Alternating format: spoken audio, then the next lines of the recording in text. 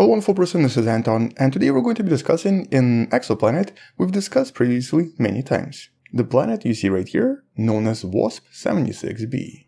A planet that was discovered back in 2013, but became pretty famous when the scientists discovered that it might contain the phenomenon referred to as iron rain. And that's because this object, like so many other hot Jupiters, is so extremely close to the parent star that it basically gets heated up to the point where the iron melts and potentially evaporates, creating some really surprising effects somewhere in the atmosphere of this unusual object. Although later studies actually discovered that maybe there is no iron and maybe all of this was actually a result of the observations from the star itself, but the more recent studies do suggest that iron is present there, but that the planet itself is a lot stranger than we ever thought, and, as the new study discovers, might actually contain a lot of other elements that are not expected here, because it seems to have swallowed a much smaller planet in the past. So here we have a kind of a, murder mystery. And so let's discuss some of these recent discoveries and some of the unusual properties discovered about this unusual planet. But let's start with what we know about the star system and the planet itself. So first of all, this is what's known as an F-type star.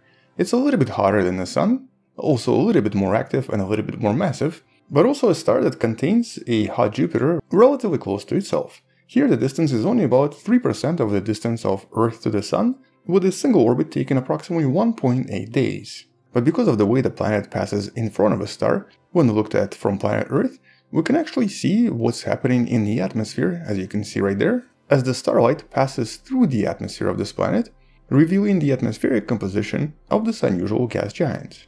Although in terms of the mass and the size, it's actually a somewhat typical planet. It's about 90% the mass of Jupiter, but it's also much larger at approximately 180% in terms of size. It's still not entirely understood why these planets seem to expand when located so close to these stars, with this phenomenon of poofy planets still being sort of poorly understood. Nevertheless, because this planet is so close to the star, even though it's 630 light years away from us, it was still detected pretty quickly and confirmed very quickly as well. But the intriguing first discovery here was that even though the temperature is supposed to be about 1900 degrees Celsius, the observed daytime temperature is a little bit hotter. It's approximately 2200 Celsius or 4000 Fahrenheit.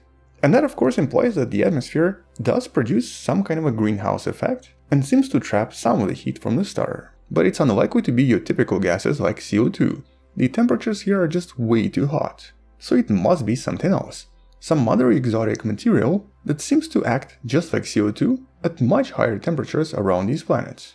And as I mentioned a few years ago, the discovery of iron, as well as titanium oxide and even small amounts of water, made this a really exciting new planet to study. This of course suggested that the planet was so hot that even the liquid iron turned into gas, and created some kind of an unusual atmospheric effect similar to rain on planet Earth. Here the idea was that it's quite likely that on the bright side of the planet, everything was heated up so much that it most likely turned into gas, but as it traveled across the planet, in the so-called twilight area between the bright and the dark side, the gas would then start to condensate, create all kinds of precipitation, and literally create some kind of a liquid metallic rain. But all of this metallic liquid would then recycle itself, returning to the other side, repeating the same process again. However, some of the additional observations suggested that we might be also seeing some of these elements coming from the star and not necessarily the planet. And so here there was a bit of an uncertainty exactly what was happening around this unusual planet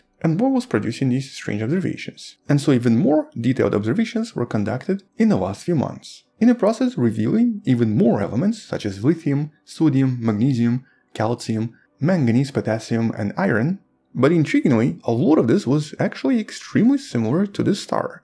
Okay, it's maybe not that unusual, because today we do believe that gas giants generally contain very similar materials to the parent star, mostly because they're made around the same time and from pretty much the same stuff, but there were some things that were either missing or some things that were here and not on the star. And so now the scientists using one of the most powerful instruments for this, Maroon X, on top of the Gemini North Telescope, were able to obtain the most detailed observations of what's happening here and where all of this stuff might have come from. And so once again they did discover quite a lot of various elements, with some things in quite a large abundance. We had things like sodium, calcium, chromium, lithium, hydrogen, magnesium, nitrogen, manganese, potassium, and barium. Quite a variety of different elements that seems to circulate around the planet. But strangely enough, and I guess more excitingly, they discovered quite a lot of vanadium oxide, but pretty much discovered no titanium, which was implied previously and was definitely seen from the star. Apart from titanium, aluminium was also absent and a few other elements that were actually expected based on previous observations. Now this was the most detailed observation, and it basically suggested that indeed some of the things we saw must have been coming from the star and not the planet. But there's a definitive sign that this planet contains a lot of stuff that shouldn't be there. And in this case, the best explanation so far involves some kind of a large planetary collision where the gas giants most likely consumed a much smaller planet. Very likely a planet similar in properties and composition to Mercury, or basically a smaller terrestrial world. And here this was visible as an abundance of elements like nickel, magnesium and chromium, which are quite common on various terrestrial worlds, but are extremely uncommon on gas giants. And so in this case, this basically implies that as this gas giant traveled closer to the parent star, it most likely consumed at least one planet, and possibly even more, with quite a large amount of elements eventually being deposited in the upper atmosphere. Otherwise, it's kind of difficult to explain where all of this nickel came from. Nickel, by the way, is very common in various planetary cores, including the ones in planet Earth. And then there was the presence of vanadium oxide. Now this is an element that most of us are probably not familiar with, although it's actually a really cool element that dramatically changes colors depending on what you actually do with it, and depending on the amount of water present, but also goes through some other dramatic changes or phase shifts as they're known, when you, for example, heat up this element or when you pressurize it in some of the more extreme conditions such as around this planet. Now at the moment it would be very difficult to determine exactly what this element does to this planet, but it's definitely the first time this molecule was confirmed around an exoplanet, and it potentially has a lot of impact on the atmospheric structure as well as temperature around this planet. For example, one thing the scientists are pretty certain about is that it seems to play a similar role to ozone on planet Earth. More specifically, it also seems to play a role in heating up upper atmosphere, and it's potentially the reason this planet is a little bit hotter than it should be. So basically it's also a kind of a greenhouse gas. On top of this, it very likely is responsible for creating a lot of variations in the atmospheric temperature, and specifically for creating certain conditions where the temperature drops quite dramatically, by hundreds or even thousands of degrees. And so here the scientists believe vanadium oxide might be the reason why no titanium or aluminium was discovered. And that's because what seems to be happening here is the phenomenon referred to as cold trapping. And so here is basically what the scientists believe is happening here. Certain elements such as titanium and aluminium that should be present here generally also have a very high temperature of condensation. They turn into gas at temperatures closer to 1600 Kelvin. A lot of other elements observed here, such as calcium, turn into gas at lower temperatures. Now the day side temperature here is much higher, but it's quite likely that the night side temperature, or even the temperature at the border in the twilight zone, is just under 1500 Kelvin. And so a lot of these gases like titanium and aluminium most likely just condense on the dark side, fall deep into the planet, and potentially disappear from the upper atmosphere. And so any element with condensation temperature of over 1500 Kelvin is most likely trapped on the dark side and never makes it to the surface. Which obviously implies that similar effects probably happen around other planets, especially planets with sort of borderline temperatures, while also implying that the atmospheric conditions and atmospheric phenomena around various hot Jupiters are just really beyond our comprehension right now.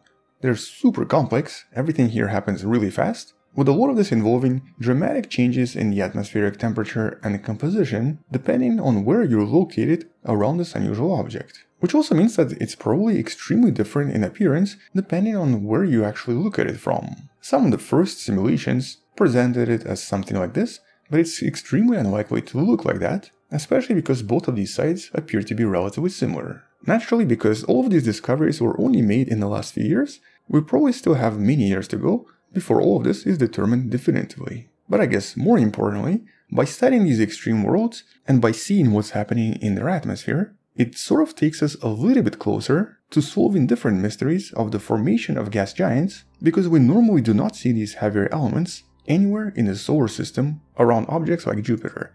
They still have these elements, but they're all basically trapped inside. Here we get to see all of this on the outside, potentially allowing us to study these objects and their mysterious evolution in detail that would be otherwise completely unavailable.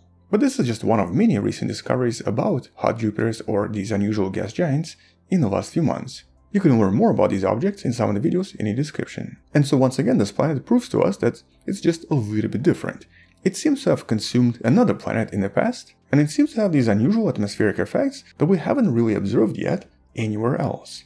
Which probably means that we're going to be talking more about this object in some of the future videos. Thank you for watching, subscribe, share this with someone who loves learning about space and sciences, come back tomorrow to learn something else, and maybe support this channel on Patreon by joining channel membership or by buying the Wonderful Person t-shirt you can find in the description. Stay wonderful, I'll see you tomorrow, and as always, bye bye.